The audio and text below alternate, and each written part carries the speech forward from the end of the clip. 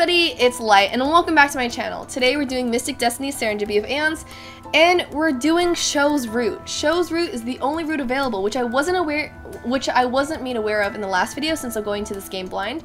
But I'm pretty excited because I just purchased that route today. So without further ado, let's just get this. Let's get started. Okay. I quickly stroll through them and see that they're all for my dad. Hey sweetie, I just got back from Budapest a few hours ago. I'm sorry I missed the chance to see you off on your first day of university. I brought back some souvenirs. There's something for you, but it's a surprise. I'll give it to you the next time you're home. Let me know when you have some free time. I'll send a car for you. We can have a nice family meal together. Have you seen your mother? I tried calling her, but her phone seems to be off. Kaio says she hasn't seen your mother since she went to meet you. Did she tell you where she was going after meeting you? She hasn't sent any emails to me. I'm worried. Let me know if she told you anything as soon as you can. Guys, I don't know who our dad is. I don't know. Okay. I feel like a bucket of ice cold water was suddenly poured over me. A heavy weight settles in my stomach. I think I'm going to be sick. I can't stop my hands from trembling. My phone falls from my hand and hits the floor. Startled by the sound, the guys snap their heads up and look at me. Princess? I sit there unable to say anything. My whole body is shaking. I don't know how I could forget. No, I knew. Of course I knew. I just didn't want to think about it. Didn't want to remember. Not again. Never again. But the memories of that night under the full moon... I'm just reading words that I don't even see. Okay. Under the moon are flooding back into my mind once more.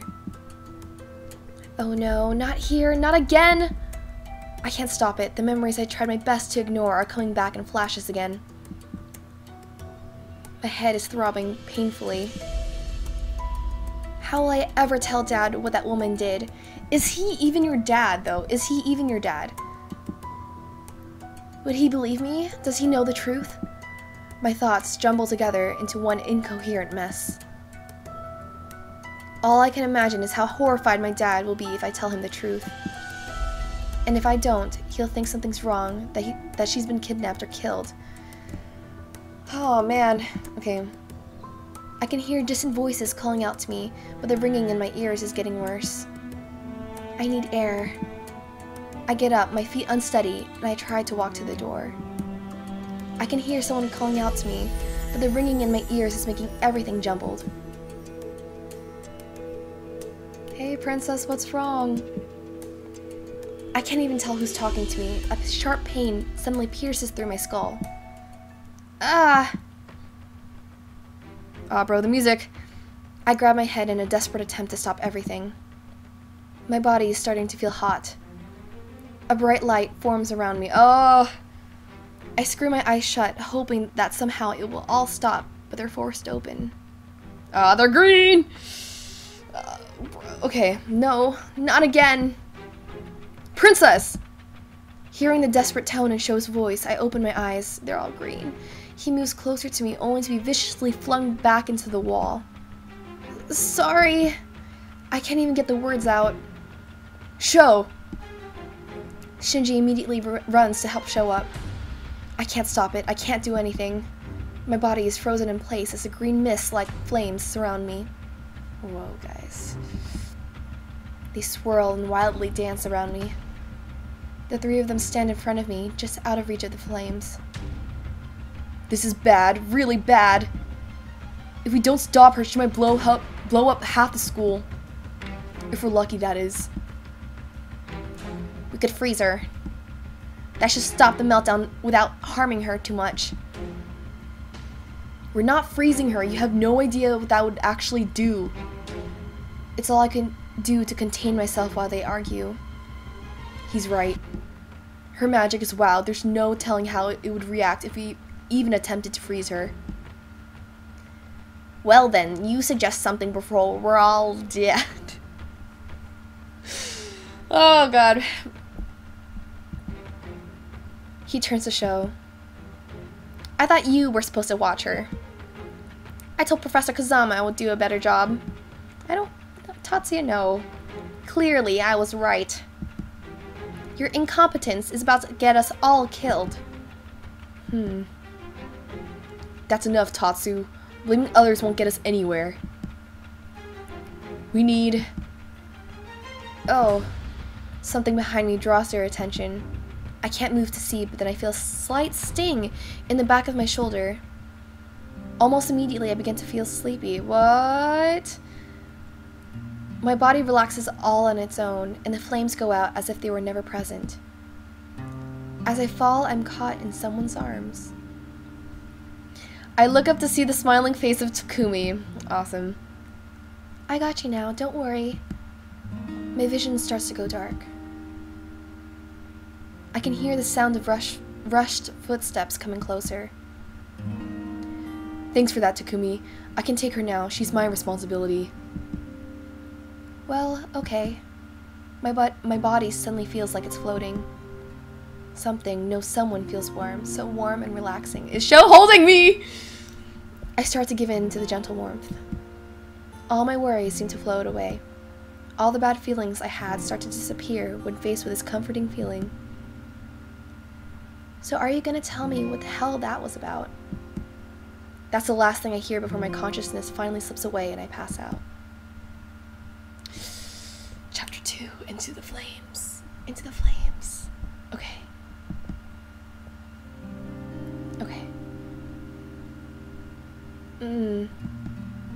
I open my eyes, staring at a strange view for the third time in the past week. This looks sort of familiar, though. You're in the classroom. You're in the classroom, princess. I lie still on what seems to be a cot and calmly try to assess my surroundings. It's then I realize that I've been hearing two equally familiar voices. Look, I know everything. I already did before, but now I can prove it. You can't honestly expect that I'm just going to forget what I saw, Professor K. I hear a heavy sigh and turn my head to see Takumi talking to Hikaru. No, not with you, No, not with you, Takumi. It'd be a hell of a lot easier on me if you did, though. Princess, are you awake? Professor Shou, your voice is... I turn my head towards Shou's voice, who was apparently sitting on the other side of me the whole time. How do you feel? How do you feel? Before I can respond, Takumi and Hikaru's conversation stops. They both walk over to me. Are you okay? Are you okay? Yeah. I try to sit up and both Shou and Takumi rush to help me up. Ah! Next choice, next choice. Okay.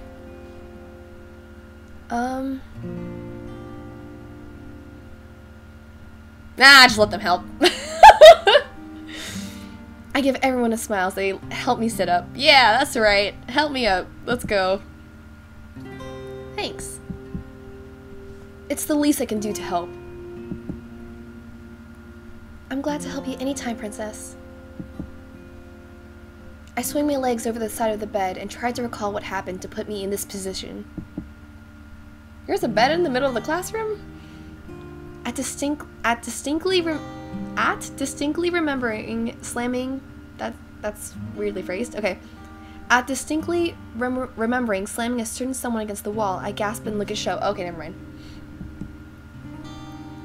Oh my god, Shou, I'm so sorry. Are you okay?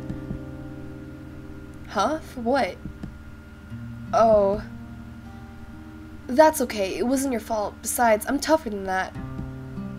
As he smiles. So tough you're practically in tears when Princess was unconscious.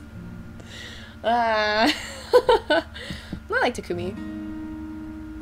Not cool, Taku.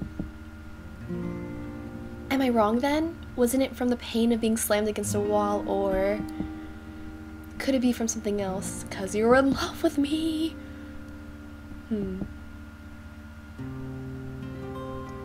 That's enough, Takumi. Shou, take Wolfhorn home and talk to her about what we've discussed. Takumi, let's continue our discussion at my desk. Princess, I hope you feel better. Hikaru turns on his heel and walks back over to the desk. Takumi, looking exactly like a child that's just been scolded, glances back at Shou. Sorry, Shou. Hope you feel better, Princess. Takumi runs off to catch up with the professor, leaving Shou and I alone. It's really late. Oh, wait, oh. It's really late, so we better get going.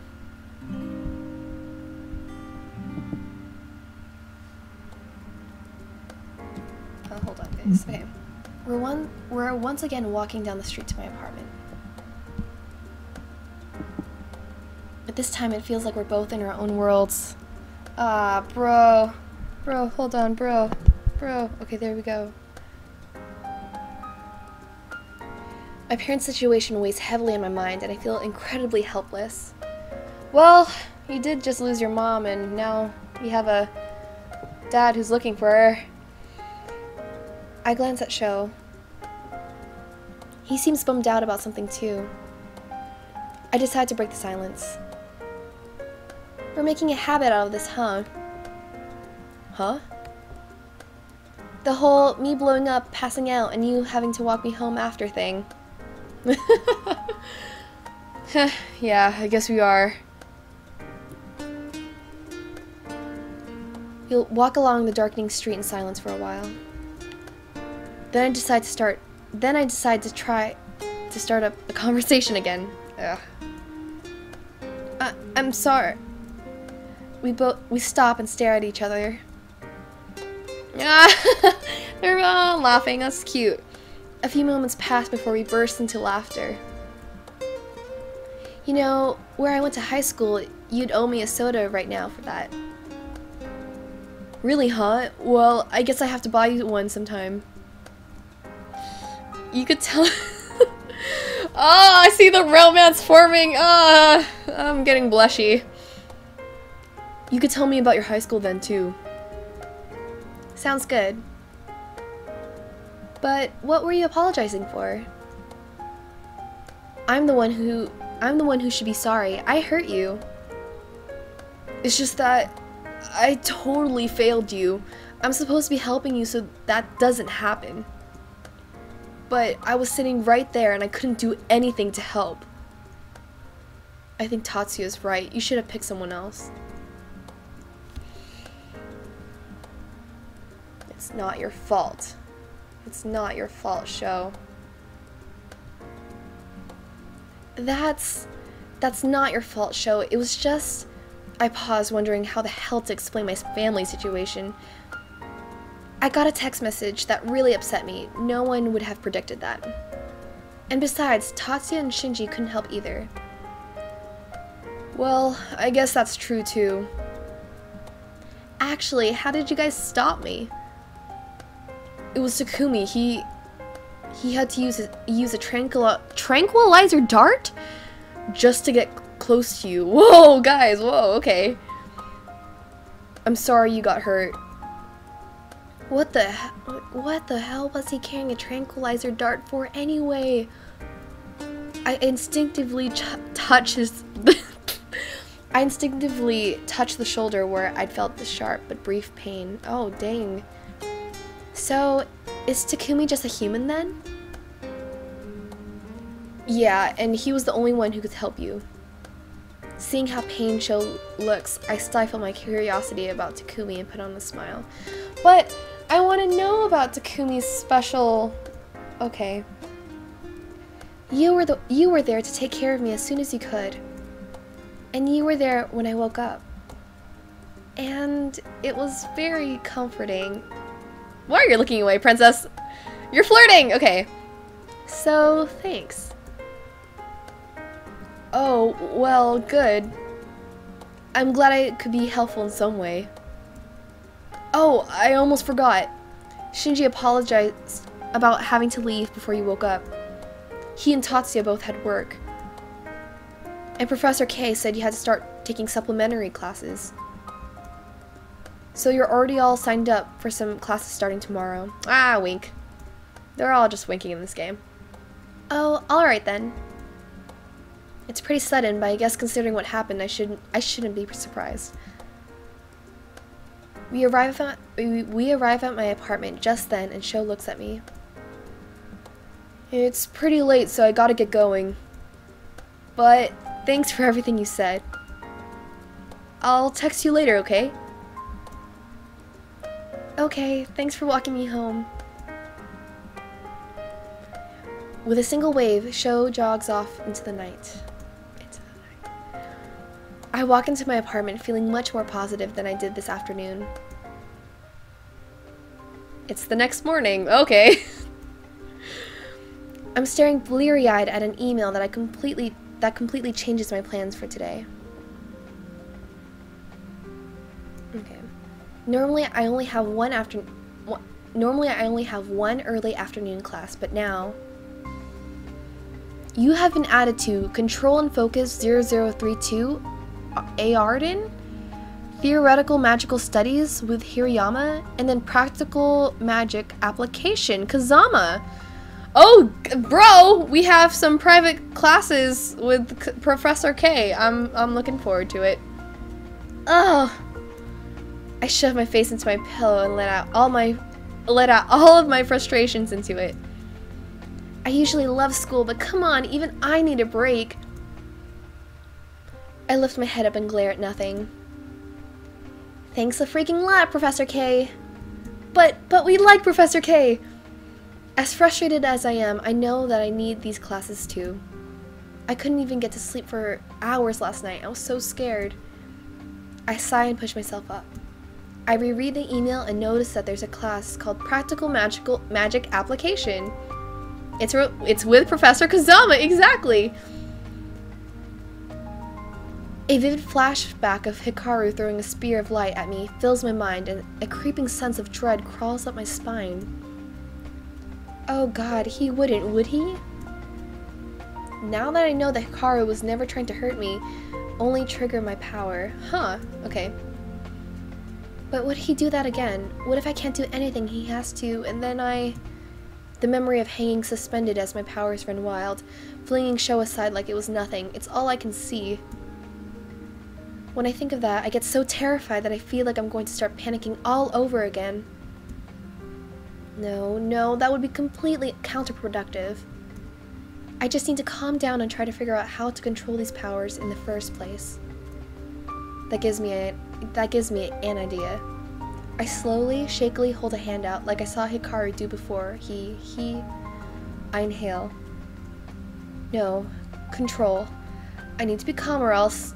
No, just focus on what you're trying to do. I hold my hand out, and after a few moments realize I have absolutely no idea what I'm doing. I'll just have to do my best to figure it out while I'm there.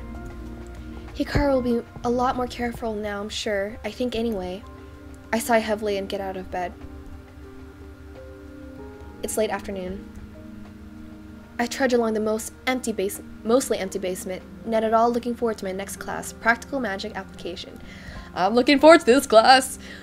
I managed to learn a bit in Control and Focus, mostly because it's still the beginning of the year. Everything was focused on just breathing correctly, but I couldn't summon anything. That's okay, princess. Theoretical Magic Studies was definitely way over my head, but it did at least give me some good information about magical limits. Apparently everyone is born with a certain amount of potential. I wonder what mine is. I bet it's like exceeding off the roof. But now I've got to be clueless in yet another class. I grit my teeth. I'm not the type to have no idea what's going on in class. I work very hard so I don't have to feel that way, but here it's like I'm totally out of my element. Hey, princess. I look towards the voice at my side, completely startled out of my thoughts. Takumi! What's up? What? Why are you here? I thought you weren't, I try to think of how to say it and make it vaguely magical hand motion. Okay. Takumi laughs. Really? You think so? Could I pass for something not human? I looked Takumi over carefully. Well, yeah, plus there was that thing yesterday. Oh, right, that. Sorry about that. I really didn't want to hurt you. No, it's okay. I'm really glad you were able to stop me before anything happened. So as for why I'm here, I managed to convince okay. Get the stuttering out? Okay. I managed to convince the administration to let me attend classes normally only supernatural students would attend. Oh, you're not magic, Takumi? Professor K helped out a lot with that. I think back to how frustrated Hikaru looked yesterday. Hikaru seems like he wouldn't be the type to be pushed around so easily, but why does Takumi want to sit in anyway? A thought strikes me then, as I remember that he randomly had a tranquilizer dart on him. Maybe Takumi's actually kind of scary. We stop in front of the classroom I was headed to, and Takumi pushes open the door for me. I'm being allowed to sit in today while they get me all officially set up. Since we're both new, want to sit together? Sure. Ooh, the scenery outside looks different. I walk past him to the classroom and he follows me. As we walk up the steps, I notice that there's a different view than the first time I was in Professor Kazama's class. Yeah, it's like Starry Night.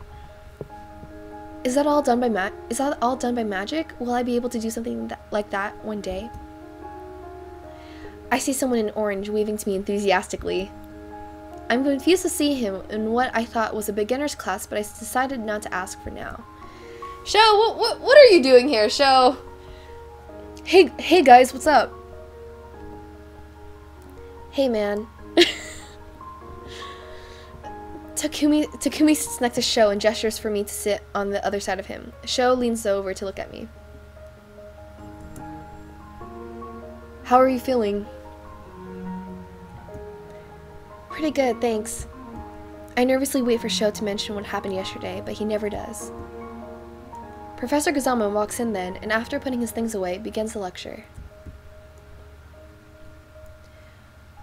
I hope everyone's doing well. Today we're going to continue the subject of elemental magic. I open my laptop and prepare to take notes. Elemental magic is one form of magic that's powered and drawn from the elements of the earth itself. There have been cases of people with especially powerful auras utilizing elements outside of the earth. Whoa. But since this is a remedial class, we won't be covering that. There are many elements magic users can wield in a variety of different ways. Since we talked about hydrokinesis last week, today we'll be talking about its other form, cryokinesis, commonly referred to as ice. Oh, cool. During the lecture, Hikaru goes over what Syro! Oh my goodness, guys. Syrokinesis is, and some of the purposes it can be used for. Towards the end of the lecture, I could swear I can hear faint voices coming from outside the door. Ice can even be an effective weapon in battle, and one of the largest families of half-dragons have utilized it this way for centuries. Yukimura Hirayama, would you come in? Wait. We all look towards the door that opens and... we all look toward the door that opens, and in walk the two men as if they'd just been waiting outside. Murmurs spread throughout the classroom. Huh? Wait. Are they dragons? Shou leans over and glances at Takumi and I before whispering. I bet you anything those two have been arguing again. I know, it's hilarious. I wonder what they're even here for, though. Because they're gonna be magic dragons. Okay. Hikaru continues, ignoring our whispers. Shinji and Tatsuya are from my advanced classes, but they agreed to do a demonstration for us here today. Of ice magic? Tatsuya? Tatsuya steps forward and grabs his left forearm near his elbow with his right hand. Okay. He closes his eyes for just a moment before running his hand over his arms. I hear a faint crackling sound from where I sit on the edge of my seat. I don't realize what he's done until I see the falling mist from his arm. I quickly examine him and see Tatsuya's covered his left arm with sparkling ice. Oh, interesting. There's also a blade that juts far past his fist that looks razor sharp. I can't help it when a gasp escapes my mouth. This is one example of pyrokinesis applied for use in battle. Tatsuya has effectively covered his arm in incredible hard ice to act both as armor and as a weapon. Before we move on to the next demonstration, does anyone have any questions? Still amazed at the sight before me, I raise my hand. Yes, Wolfhorn? From what I understand, this is the most peaceful period of time there's been so far. Why? Oh, okay. Oh, wait. Why would a supernatural being need to learn to fight? There are whispers throughout the class following my question. Takumi starts whispering to me.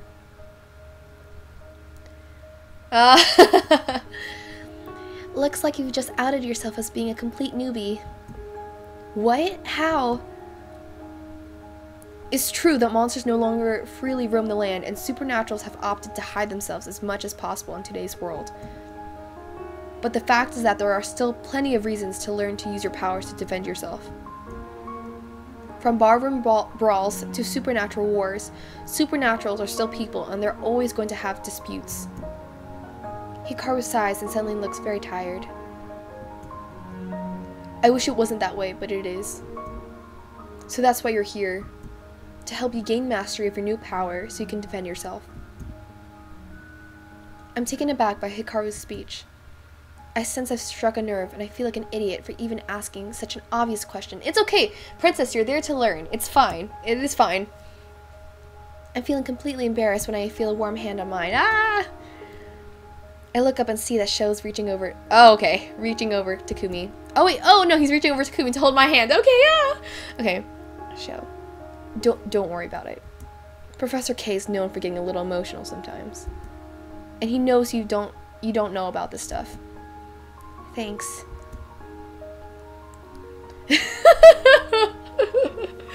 Can you guys maybe not do that kind of stuff right now?